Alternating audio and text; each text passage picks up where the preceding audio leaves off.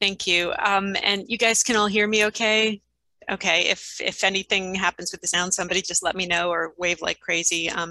And Ari, also, I see that there are some people in the waiting room. I don't know if I'm supposed to, I'll just ignore that for now, I guess. And that, oh, sorry. Um, okay, excellent. Let's get started. Thanks for the intro. Yes, I'm Rachel. This is Henry. He'll be on the floor living his best life and napping. He likes to sleep there, and I like to keep him there when I teach on Zoom in case my students need something else to look at other than me. They can, you know. But I'm delighted to be part of this conversation. This is also 282 people. That's that's impressive, especially between Rosh Hashanah and Yom Kippur, which is a busy time and is also a time of a lot of Jewish focus. So I'm really delighted to be part of this really focused moment and looking forward to this conversation.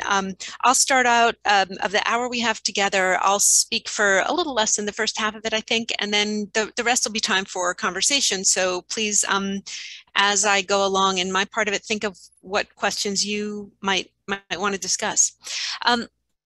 I will start off by talking about what brought me to write this book, how I came to fall in love with this particular history. I'll talk a little bit about the book.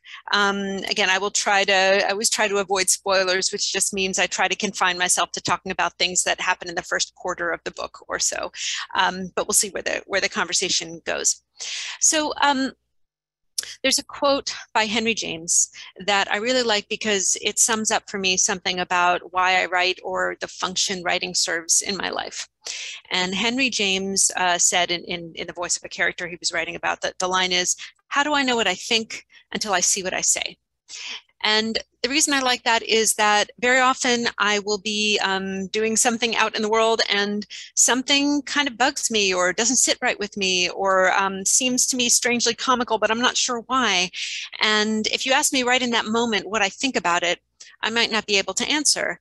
But then I sort of go off and I start writing about it, either directly taking notes in nonfiction or making up stories, fiction, weaving something around it.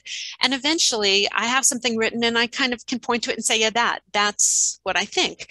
So writing for me is a way of metabolizing the world. I think if I had any visual art talent, I would be metabolizing the world through painting it or making music about it if I had that kind of talent. Or if I had an engineering mind, I'd be inventing a better widget in response to the world, but I don't. So this is what I do.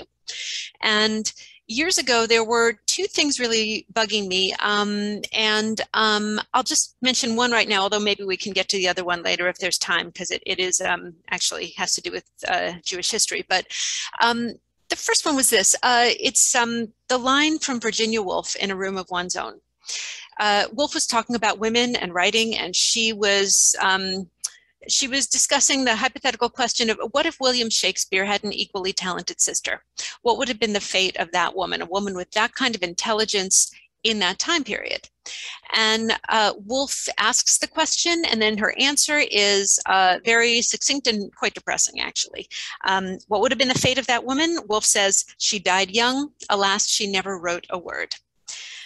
Now, you can't argue that a woman in the age of Shakespeare, that would most likely have been her fate, given everything we know about the restrictions on women's education, about even if a woman could get the education, the restrictions on her ability to be in conversation with other people working in the same field, to test your ideas against other people, let alone to get your plays put on a stage.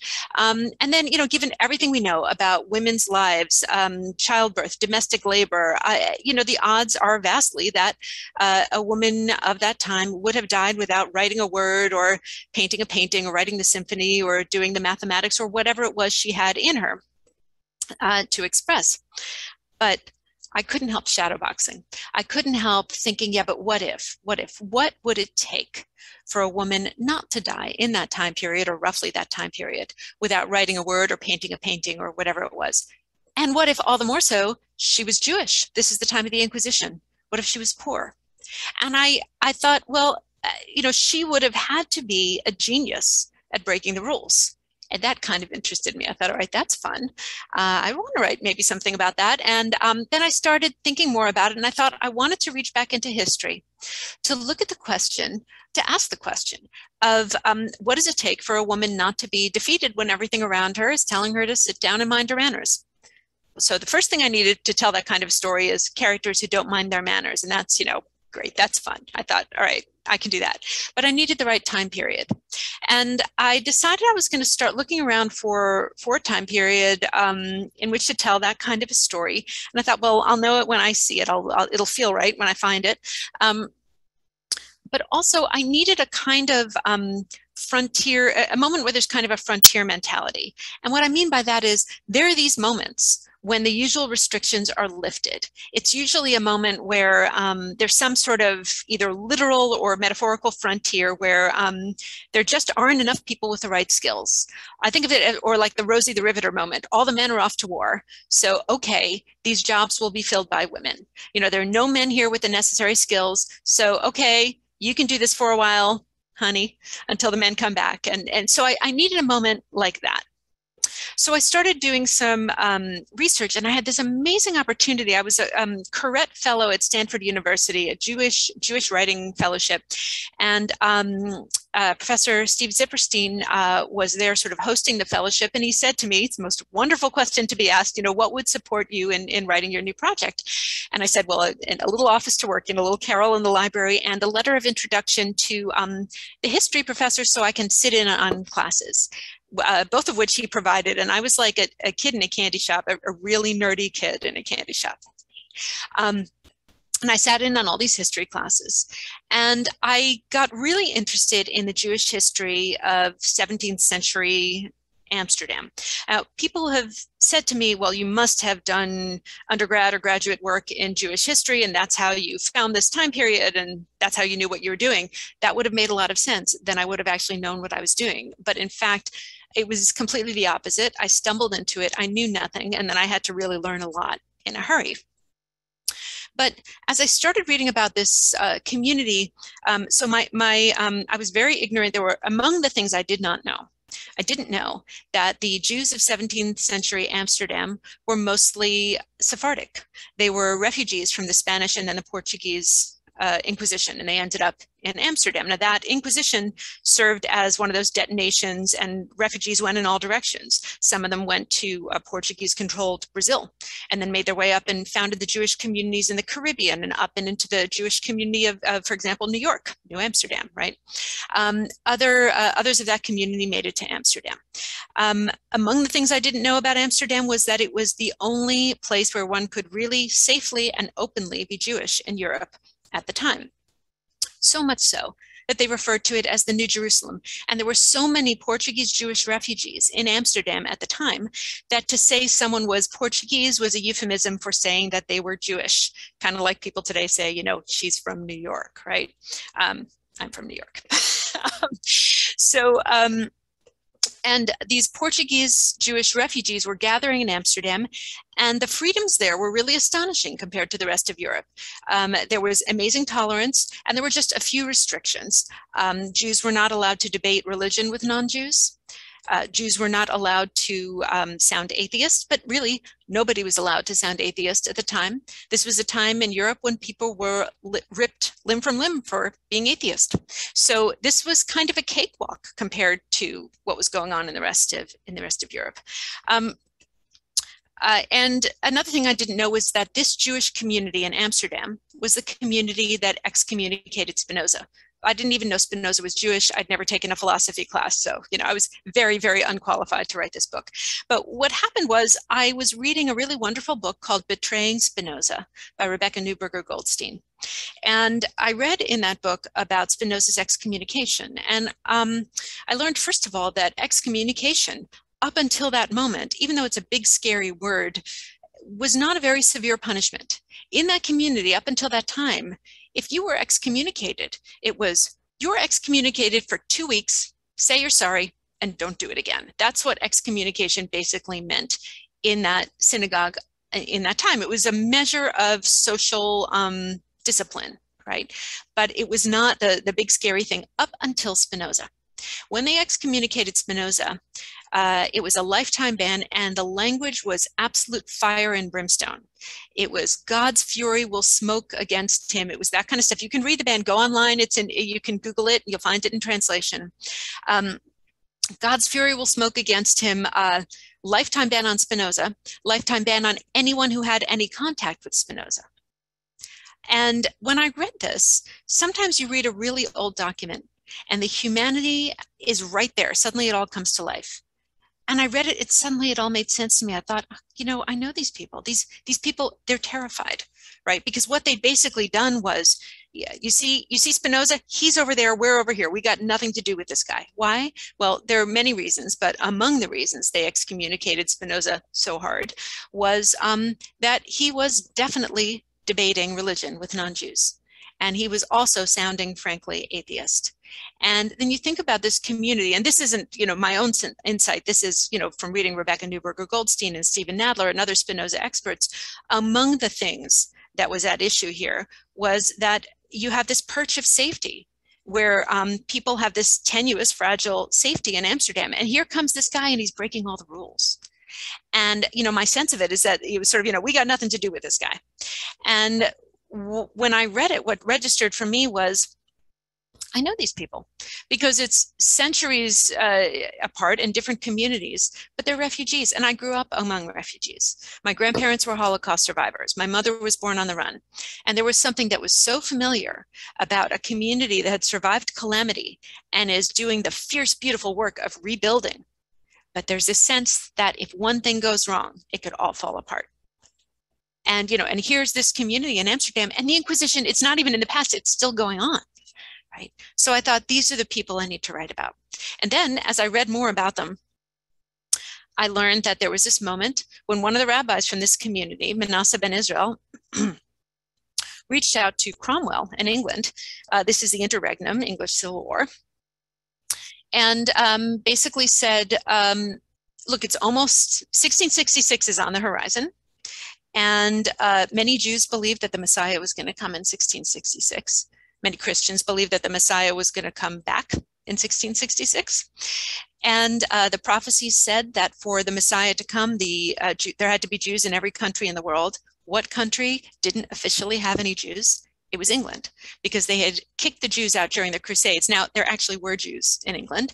There was a small community, 150, 120 Jews in London, masquerading as Catholics.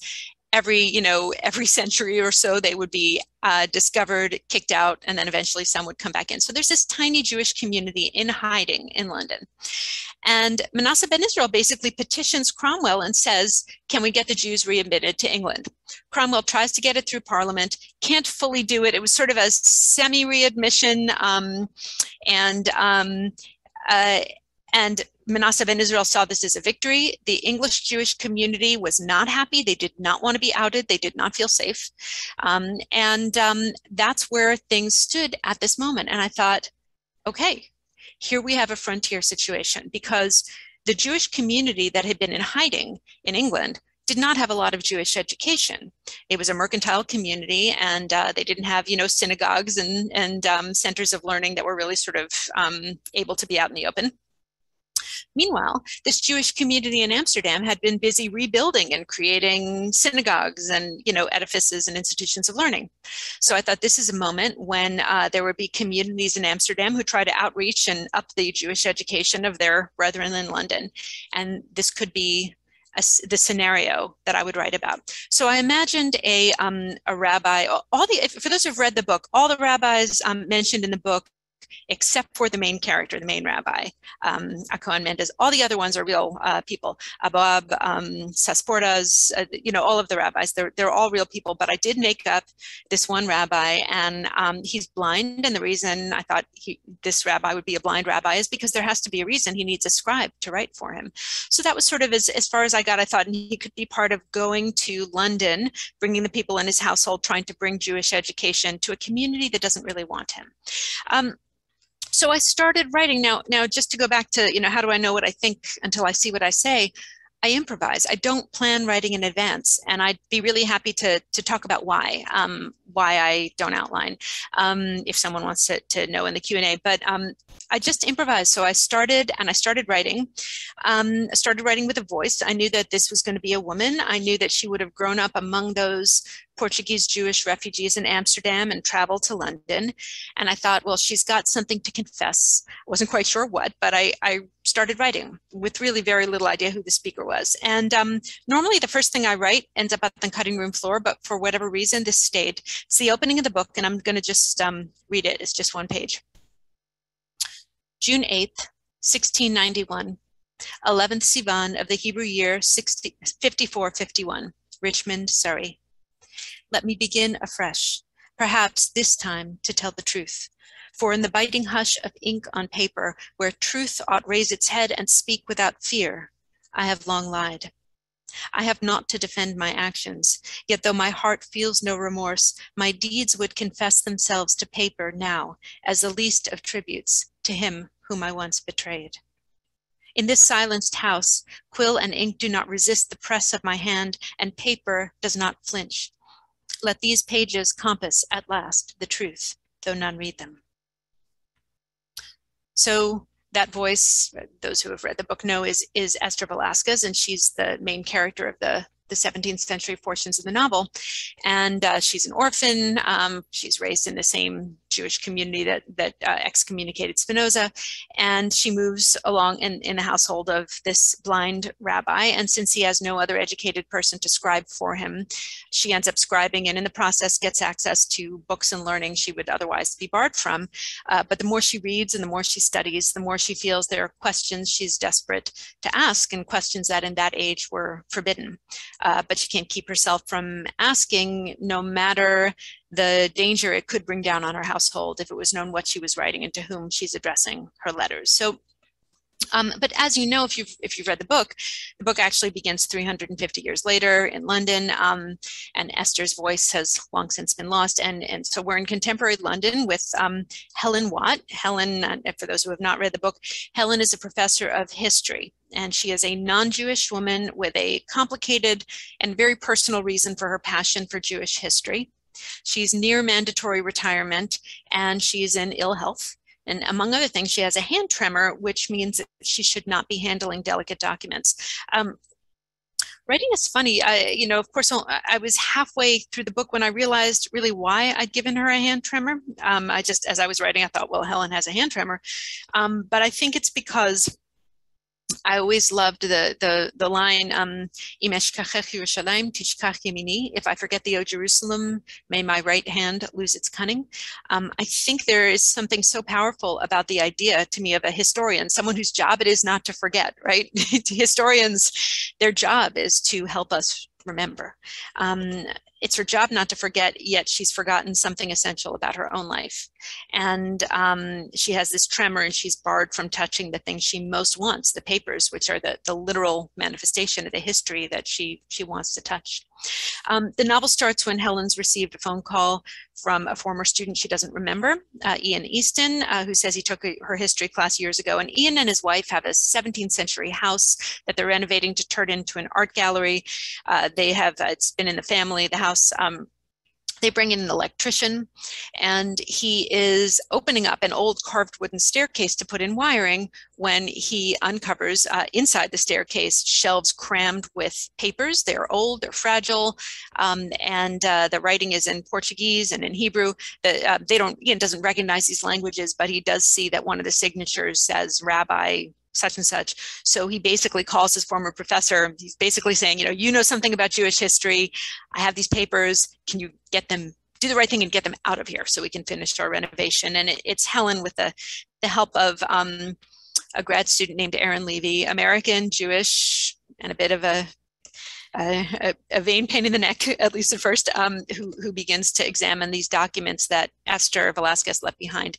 And I'm just going to read one more thing, which is a few paragraphs when Helen first arrives at the house and sees the paper. And for anyone who's following along, this is on page 10.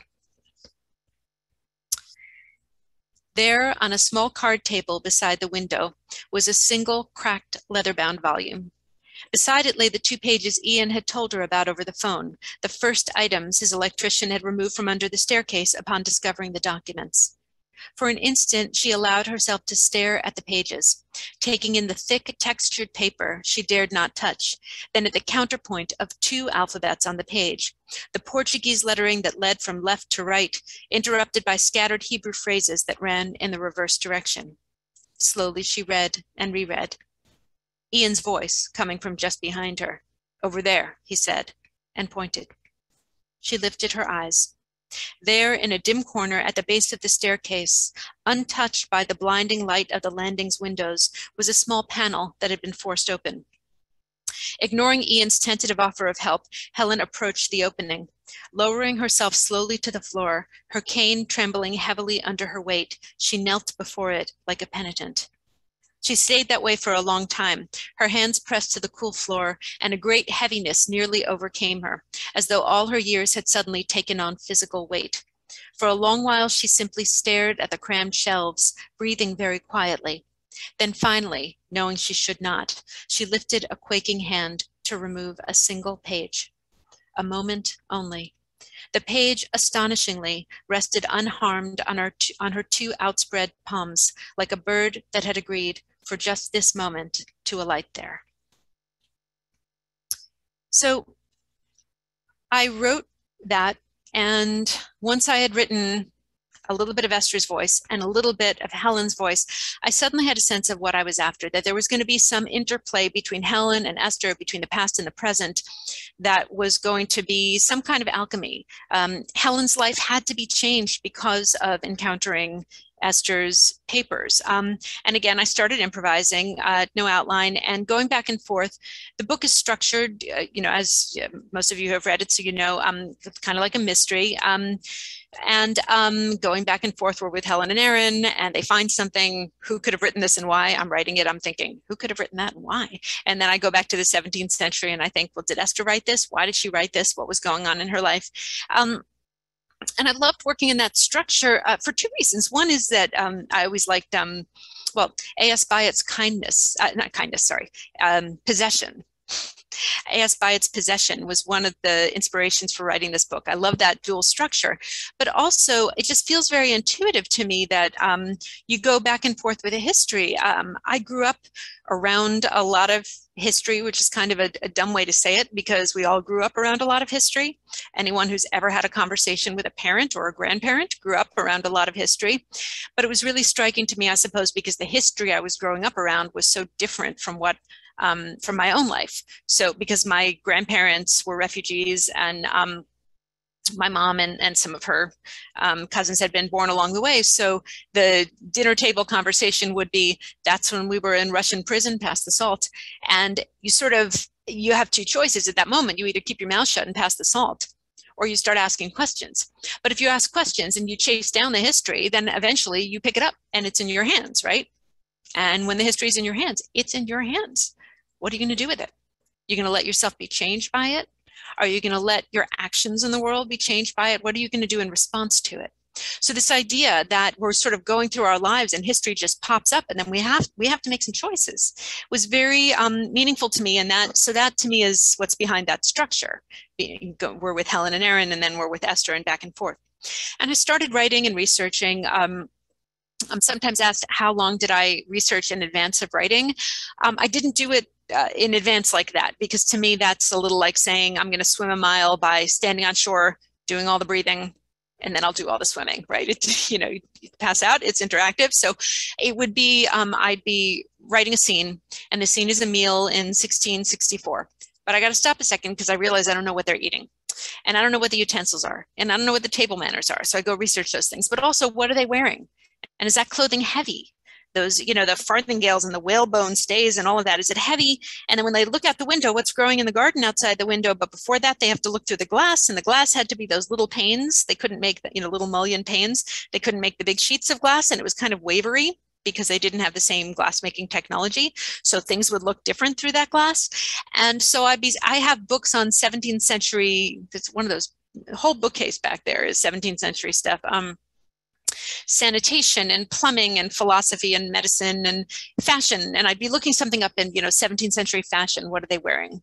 And on the way to finding that, I would see a little etching of these women wearing those face masks that they wore to masked balls and out to the theater. And anytime you were doing something a little untoward, so you wore a mask so no one would know it was you, right? So, it was sort of one of these, a little bit of a game. So I thought, who in the novel would wear a mask? And this is not a spoiler for those who haven't read the book. The minute you meet Catherine, she's ill. So Catherine is ill and she wears a mask because she doesn't want people to see how ill she is. And that's where I got the idea for the scene in Hyde Park where she's walking in a mask. So it was back and forth like that. I had fun starting from ignorance. I went to rare manuscript rooms and I went to the old Jewish Theological Seminary rare books room. It's been moved now. It's not there now, but you could view 400-year-old documents and you would find doodles in the margins. Some scribe made doodles of someone's faces in the margins. And, human faces look the same now as they did 400 years ago. Suddenly, it's just very humanizing. If you're ever in a library and you have a chance to go look at something really, really old, do it. They might make you wear gloves and they might confiscate your pencils and whatever else, but it's just very cool. I got to go to document conservation labs. I learned about iron gall ink, which burns through paper over the years. Some formulations of it burn through paper. And you have these beautiful pages that are like lattice work where the words have burned themselves out of the paper. I spent a lot of time thinking about how to handle 17th century language.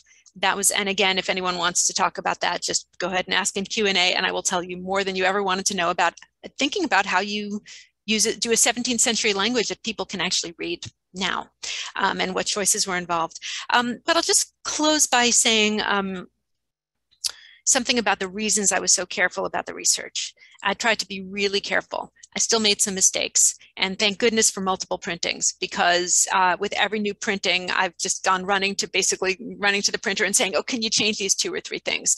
Because readers write into me and have pointed out some, my favorite is someone said at the start of chapter 6, where it says the sharp disk of the moon.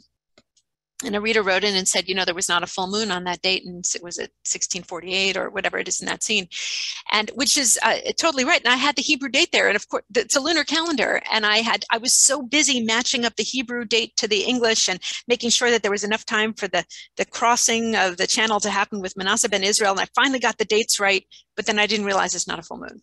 So things like that, readers write in, and I've tried to adjust them. But so why am I so careful about the research? Because people say to me, well, it's just fiction, so why be so careful? But it's 2 reasons. One is that you don't want to, it's like a soap bubble art, right? It's delicate, and you don't want to pop the illusion. And if you've ever been watching a movie or a TV series or something, reading a book that is set somewhere where you've lived or in a profession you've worked in or something like that, and they get even one detail wrong, the whole thing is blown, right? Because you're sitting there and that from that hilltop, you can't see the ocean, even though the writer is telling you can, because there's a mountain in between, but they didn't do their research, so they don't know that. Or, you're the doctor who's watching that medical drama on TV, and no nurse would ever do what that nurse does, right? So it sort of blows the illusion, and you're pulled out of the illusion of fiction. And if you're trying to write something immersive, that's counterproductive. So you want to be careful for that reason. But the other reason was that I thought, when I finish this novel, if I ever finish this novel, because it took me a really long time, I thought people are going to say to me, yeah, Ester Velasquez is that's a pretty story, but obviously nothing like that ever happened, because we know the names of the 6 or 7 women who wrote anything approaching philosophy in 17th century England. And we know that pretty much all of them were wealthy, Christian, aristocratic, and childless, with 2 exceptions. Aphra Behn was a wealthy, Christian, and childless, but not an aristocrat. And Anne of Conway was a wealthy, Christian, aristocrat who had 1 child who was taken care of for her. She had migraine. She would stay in bed and write philosophy there. Everybody else was all 4 of the things. Certainly they were not Jewish. They were not poor. So I thought people are going to say that to me. And I wanted to be able to say, well, yes, obviously Ester Velasquez is fictitious. I made her up. But how do we know that someone didn't try to do this?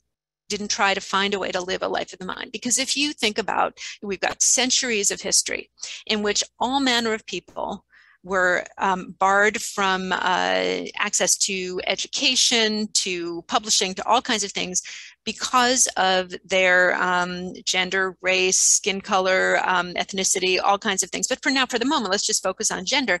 We have hundreds of years of this. And yet, you know, look, most people are defeated by this kind of crushing restrictions. I mean, domestic labor in itself was crushing. When you look at just what's involved to do laundry in 1666, it's like your life, your whole life. But people still try to do what the grass does. They try to grow up through the pavement. And most don't succeed, but some do. We know now that some of the music that we thought we have published under the name of Felix Mendelssohn, it was published as his music, was actually written by his sister Fanny. Lauren Belfer wrote about that beautifully in her novel, And After the Fire. Just because something is against the rules doesn't mean it's not happening. Are we so sure just because it's 2021? We've already found everything that was done by a woman against the rules. I mean, women did things anonymously. You know, the saying anonymous was a woman. They did things under men's names. Hilary Mantel, the author of the Wolf Hall novels, said at one point, she described the historical record as, quote, what's left in the sieve after the centuries have run through it. That sieve, the historical record, is designed to catch certain lives. In 17th century London, it was designed to catch and record the lives of generals, of royalty. If you were anybody else, pretty much you had a birth date, a death date, maybe a marriage date, and otherwise your life ran through the sieve of that historical record. There is no retrieving most of the stories of those lives unless you imagine them through fiction. And that's one of the things I think good historical fiction can do really well. It can give us back some of those lives that ran through the sieve. But of course, you have to imagine a lot. But it was very important to me to imagine it within the strictures of really paying attention to the historical fact. I wanted every piece to be plausible. If I said that a loaf of bread cost something in 1666, I wanted that to be right, because I wanted to make the larger point that take this history seriously, and you can see that women could have maybe found their way through it in these ways, and who knows, maybe someone did. So that is a whole lot from me, and I am delighted now to hear what questions people have or what people want to talk about. Great, thank you. So far, so good. It looks like Zoom is holding up as well. So we'll keep our fingers crossed. So thank you for the great introduction and background to the book. And for those people who read the book, it's a great understanding of the book. So here are a few things that I have, and then people, please, I see people already send questions, send your questions so we can get to as many as possible. I wanted to mention that what's cool about this book and your writing is that it really crosses over with many of the programs and the themes that we've covered over the last 21 years of CSP. So Professor Zipperstein was our adult retreat speaker many years ago, for those of you with us. We've done programs of Menashe ben Israel and his relationship, for example, with Rembrandt. We focused on Sabbatianism and the challenge that it created for the world. We've even just recently focused on Jewish Amsterdam through art and books. So, and of course, we have friends here in Orange County that are named the Velasquez family. So as everything in your book kind of comes together. So that was great. You mentioned it took you a while to write the book, and you talked about your process. How long did it actually take from when you first thought of the idea to when it was actually published? 12 years. But I had young kids, and I wrote some essays and a novella and short stories in between, and I was teaching, but I just kept coming back to it. Yeah, I used to, when I did some of my initial readings with the book, sometimes my son would show up. I started the book when I was pregnant with him. So if someone would ask, how long did the book take? And he would just stand up, age 12, and be like, yeah. Yeah, it was very, very long. But it was so much fun. I think partly the improvisational quality made it fun. I can't imagine if I had known in advance everything that was going to happen, and I was just kind of trudging through an outline. I can't imagine. That would have been kind of boring.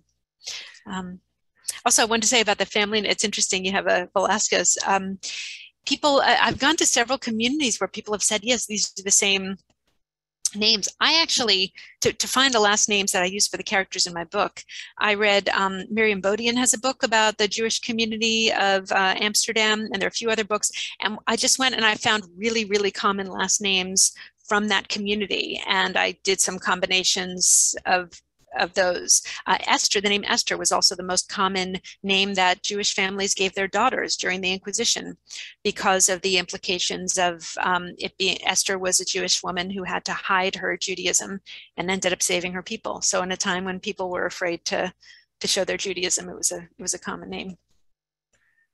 So you talked to, that's amazing. I was going to ask you those questions about where you got the names from. So you've answered them. You answered many questions in your program already. In writing this over 12 years, did you, and the way you wrote, did you go off in directions that you had to throw away, or did you really write this book sequentially, and did you stick to how it evolved? I think when I had an idea that was really radically something different, that became a short story, or this novella I wrote. I wrote a novella. It's only available as an ebook, and soon it'll be an audiobook. It's called I Was Here. And it's like a crime story, witness intimidation, contemporary. I mean, it's just totally different. And I think that was, so I would put radically different ideas into different things. But for this, I just kept coming back to it. I actually wrote it, weirdly enough, I wrote it in the order it's in, which meant that I would write the contemporary chapters in, 3 weeks per chapter. I mean, it just was so much easier because the language is native to me. And then I would spend months on each 17th century chapter, just getting all the details and all of that. But I just needed to write it in that order. Yeah. People have asked about the name of the book. Now, it comes from something in one of the letters, I assume. And it's a great name. But is there anything you would like to add about the name of the book and why you chose that? Yeah, it was not it was not the working title for 10 of those 12 years. In fact, probably 11. Yeah, so when I made a slip before and I referred to A.S. Byatt's book, Kindness, A.S. Byatt's book is called Possession. The working title of this novel was Kindness for 10 or 11 years. And the reason for that, actually, and how do I not make this too much of a Shaggy Dog story? You know how I said there were 2 things that were bugging me and prompted me to write the book, and then I talked about the Virginia Woolf, right? The other one is had to do with the Masada story.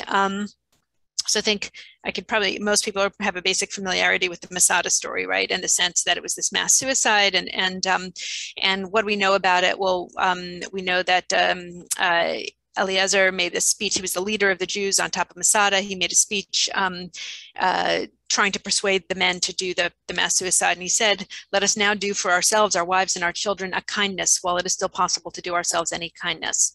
Now, kindness referring to mass suicide. So it's a very double-edged word. And then, of course, many people know the story. Not as many people know about the 2 women who hid in a cave. They're a footnote in history. They refused the mass suicide. They hid in a cave with some children. And when the Romans came up and found everyone dead, and these 2 women were found in a cave, and they chose slavery rather than suicide. And they told the story to to Josephus, and he wrote it in the Jewish Wars. And that's how we know the story of Masada, because otherwise, if everyone died, how do we know what Eliezer said, right? Sort of a hole in the story that was never filled in when I was growing up. But when I was growing up, the one teacher who ever mentioned these 2 women who hid in a cave referred to them as cowards and traitors, which bothered me. And I just thought there's a watermark of a different choice, of a choice not to be martyrs in Jewish history. And it's made by women in this story. So I wanted to write about it. And that I called the book Kindness because it was a double-edged word. And those who've read the book, by the end, Esther's final letter that she writes is wrestling with the notion of kindness. And she says, we need a new definition of kindness for women, one that does not involve martyrdom, one that does not involve giving up your commitment to yourself, what Spinoza called conatus. So I thought, okay, I'm going to call the book Kindness. This is perfect, right? Because it's double-edged. And I even, the epigraph, the opening quotes, in addition to the Shakespeare quote, I had that quote from Eliezer, "Let us do for ourselves and our wives and our children a kindness." The book was all kindness, great. And a series of people, including my agent, informed me that there was no way I could call the book Kindness. Among other things, they told me that it would get misshelved in self-help alongside hope and optimism and all these other things. And they were absolutely right.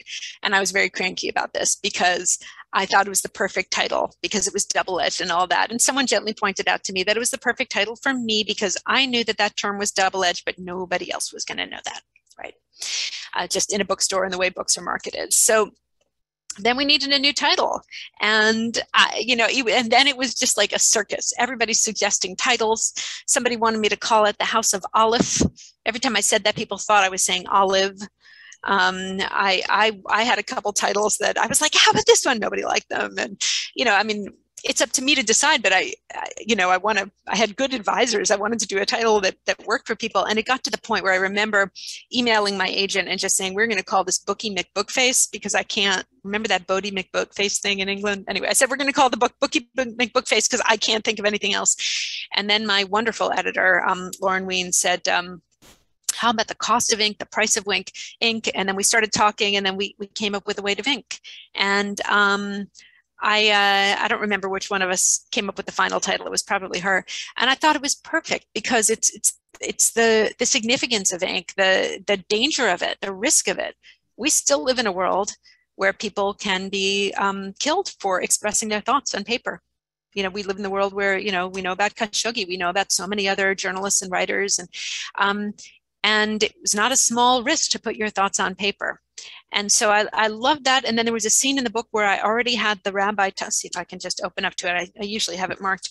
The rabbi is talking about his memory of when he lost his vision.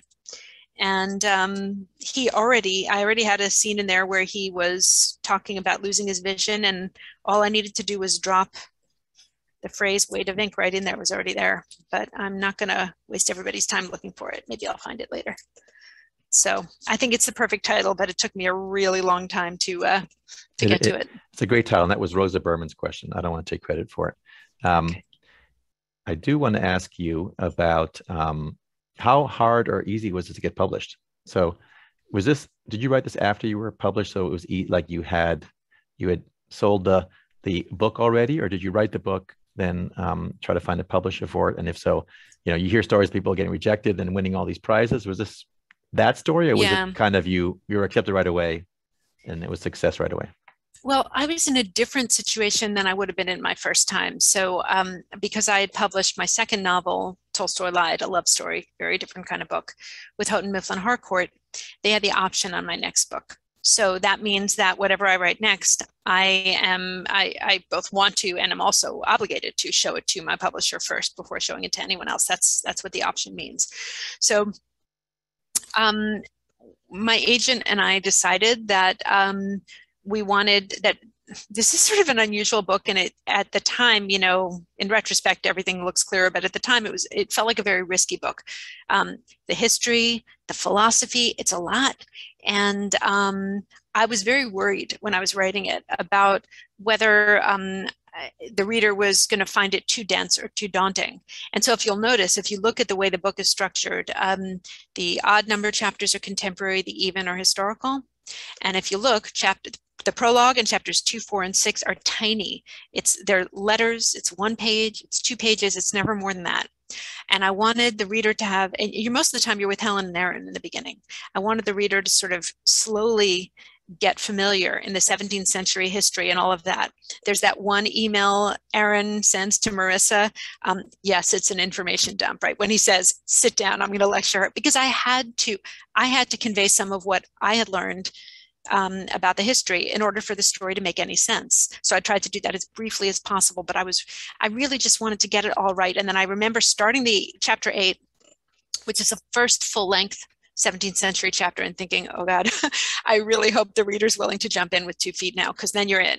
That is a long chapter, and you go down to the docks with Esther, and the 17th century story is off and rolling. And I wanted to really get it right before submitting it, and my agent agreed and had a sort of a great plan for it. So we did the whole thing before showing it to them. So I wrote all these years without showing it really to anyone. I had a couple trusted readers, but I think I worked for 6 years before even showing sections to any readers. And I hadn't even registered it. And I was about to go away for a few days to try to finish that draft and get it ready to show to readers. And I was packing, and I had young kids. I hadn't gone away at all in many, many years. And my son, who was then 6 years old, came into the room and found me in tears. And he said, Mom, what's going on? And I said, well, I've spent 6 years writing this, and I suddenly realized, what if it's not any good? And he was staunch. He was amazing. He said, Mom, even if every word of it is vomit, it'll still be good with me. So I was like, okay, that's, but it's, you sort of, you're John Gardner said writing a novel is like sailing around the world alone. You really have to do a lot of it alone. And there was no point in me showing it to readers before that because it was a mess. So I had to do a lot of it alone. Then I showed it to some readers. Then my agent and I showed her finally a full draft. And we went back and forth. She's a great editor, so she also gave me some notes. And we really got it polished up before we sent it to Houghton Mifflin Harcourt. So at that point, it was very simple. But it was, a long time getting to that. But it was also my third novel. So, when it's your first book, they don't know who you are. It really takes a while to get it out there. And even now, it's the publishing world is never, there's nothing for certain in the publishing world. You never know from book to book how it's going to go. Okay, great. Well, that's a very interesting background as to how it got published. Marlene asks, and I think I can guess the answers. She wants to know if you do your own research or do you have assistants that help you? Mostly my own research. I sometimes will hire an assistant for something, but I find that I really need to, even if an assistant brings me something, I've got to pour through it myself because it's like the tiny details that catch you. You're reading this huge thing about what happened in London during the plague, right? And then it's just this tiny detail that the Lord Mayor of London ordered all cats and dogs killed in London, because it was believed that the cats and dogs were spreading the plague. And so 30,000 cats and dogs were killed. He offered money for every cat and dog that was killed. And then don't let your dog hear this, yeah. by the way. He's sleeping. And I read that, and I thought, wait a second, and then there would be bird song, there would be all the natural predators, not to mention they killed off all the natural predators of the rats who actually were carrying the plague. And the plague didn't abate till the Great Fire of London burned the thatched roofs that the rats were nesting in. But I ran across that little detail, and it turned into a scene where Esther's walking in the middle of the plague, and she goes to back to Hyde Park, and there's bird song, and because all the cats are gone. So I find that I have to do it myself, most of it. I think it's Neil, but ask the question. I'm going to kind of rephrase it. He said, what was the most surprising question you've been asked about the story? You can answer that, or you can answer, I assume the audience is going to be a Jewish audience, but I assume you also have non-Jewish audience. So can you talk about your different audiences and how they've kind of taken to the book, or questions they've had, how they differ? I can answer both. The most surprising question, I was giving a talk and someone said, are Esther's philosophical questions yours? And I just kind of laughed it off at first. I said, I don't have any philosophical questions. I'd never taken philosophy. And then I realized that was after, unfortunately, I'd already left the event, and I realized that I'd given a really dumb answer because, in fact, even though the philosophical vocabulary was unfamiliar to me and was very intimidating to me, I used to find it very desiccated and very difficult. I realized that it's a really useful vocabulary for asking questions I've been wrestling with my whole life. Growing up post-Holocaust with my family being what it was, and then I went to a Solomon Schechter, and I would, be, reading the Tefillah, and if you really believe that God saves and does all these things, then how do you reconcile? The classic question of faith after the Holocaust. And in fact, I was working it through with Esther through this philosophical vocabulary, trying to understand what kind of God she could believe in the middle of the Inquisition and after what's happened to her own family. So actually, that was a really helpful question, because I suddenly realized, no, actually, I do have philosophical questions, and this was a way to sort of work them through. The different audiences, I've had a lot of non-Jewish readers. What's been interesting also is that the book has been taught in some philosophy classes. I got invited to a philosophy conference, which was terrifying, but the conference was in a medieval castle in Italy, so I had to say yes, because how cool is that? They were very gentle with me. They were very nice. I just said, I don't speak this language, but it was about how do you make philosophy feel more relevant to people when philosophy is seen as like a dead white man's club, the way it's often taught, and how do you bring in philosophers from the Muslim world and from different parts of the world, and how do you make it more humanized?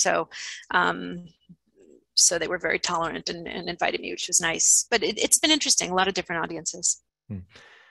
I personally don't enjoy reading history because I find it boring. I rather like to learn it through nonfiction. So that's what I enjoyed about your book, is not only does it bring together 21 years of CSP and a lot of other things I've read, but it also gave me a view into the history that you talked about, and that I knew pieces of it. I didn't know as much, and also makes me want to go research Spinoza a little more.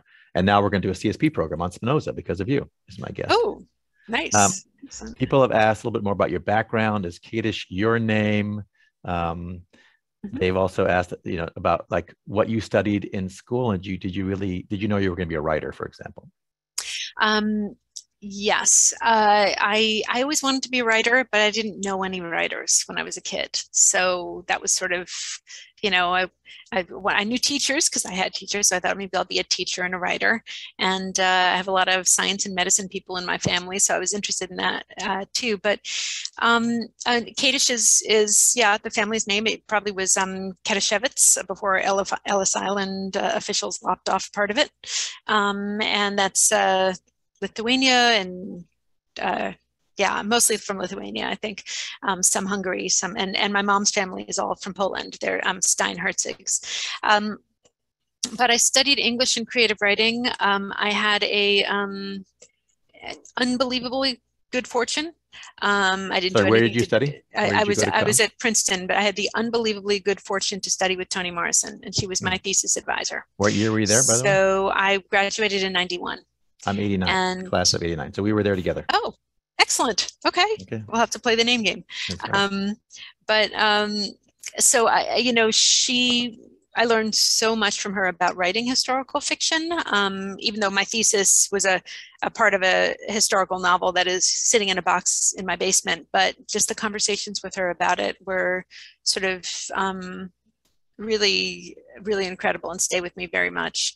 And so I knew I wanted to do that. And to go back also, you said something about reading history and history being sometimes dry and boring. I think that because I always felt the same way.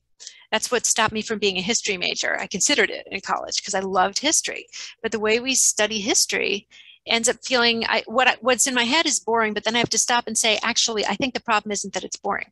I think the way we study history is too safe, right? We study it from a distance, and look, we're doing the best we can, right? Often all we have is some dry facts. But when you study history that way, it's like you're looking at a diorama, and here are these little teeny figures living their little lives. And we have this insane, advantage over them, which is that we know what's in tomorrow's newspaper, and they don't.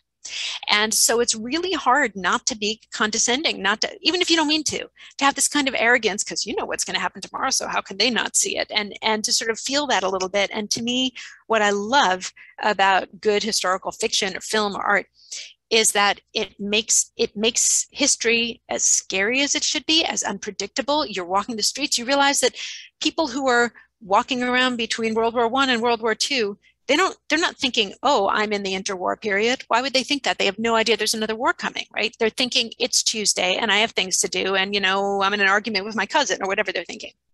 And that's how we all live our lives, and that's how history happens. They're all just, in the middle of the surf with no idea what the next wave is going to bring, just like we are. And to me, when I read good historical art, it brings that humanity in, and it makes it sort of that vulnerable feeling, which is, I think, a true sense of what, if you want to understand what people's lives were like. So again, I love good historical fiction. I should teach a course in it now. I think we have people who would sign up. You have 300 people. It's a creative writing class, so you have to write some. You can't just read it. Okay, well, we'll cut down a little bit. Okay, we have time for just the last few questions. People have asked, and I think I asked you and you wouldn't give it away, but they want to know what your next project is. So you don't have to tell us, but unless you want to. But the question that I think you can answer is, based on your success in writing The Weight of Ink and your other writing, A, do you feel a lot more pressure now when you write? And B, are you changing the way you write? Or are you still writing the same way that you explained how you wrote The Weight of Ink? I'm still writing the same messy way. I had this idea that my life would be so much more organized and, on this novel, because, my kids are older now and everything. And then the pandemic hits. So, there's that. Sense of pressure. Maybe I should but I feel like I never take anything for granted. No one, I feel like I'm very lucky to be able to be a writer. I get to, if I'm doing my job right, I get to sing my heart out for a living. That's a privilege. I've gotten to do it through 3 novels and a novella so far. I am really having fun with the characters in this new novel. I hope it works out, and I hope it does, because I want to do right by these characters.